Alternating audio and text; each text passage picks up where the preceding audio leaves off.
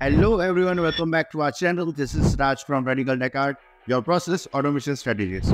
Today we will cover how to choose the right pressure transmitter, their types and selection guide.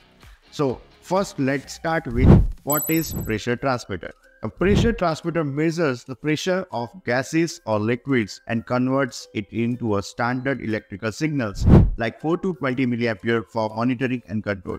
It is widely used in process industries like water treatment, oil and gas, food, pharma, and power.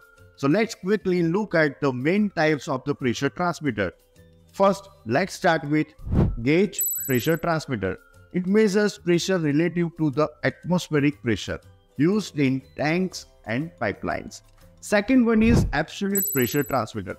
Measured against a perfect vacuum, ideal for vacuum system, barometric measurements. And third one is differential pressure transmitter.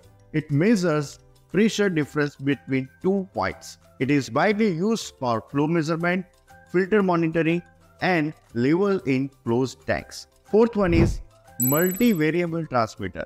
Measures pressure, temperature, and differential pressure. It is used in high accuracy, flow calculation, and energy monitoring. Now, let's go step by step through the pressure transmitter selection guide. Before selecting the pressure transmitter, you need to consider this type of steps. First step is define the pressure type like gauge, absolute or differential pressure that you want to consider. Match this to your application need. Second step is decide the pressure range. Always choose a transmitter with the range of 25 to 30% higher than your operating pressure. Step 3 is check accuracy requirements. Standard accuracy is plus or minus 0.5% for general use.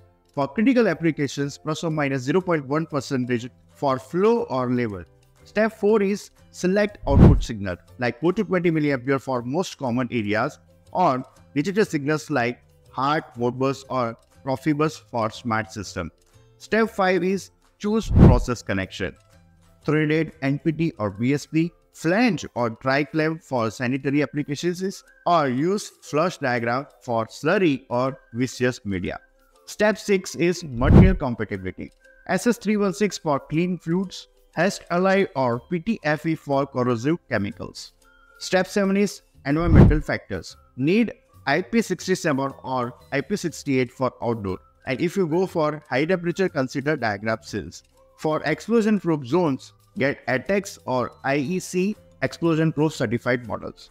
Step 8 is mounting and maintenance. Remote mount is required or not, or easy access for calibration. You need to check this. Ninth step is budget versus features. You need to check your accuracy, certification, diagnosis, and brand support that will be provided by brand. Now let's cover some of the application examples. First is water treatment plant.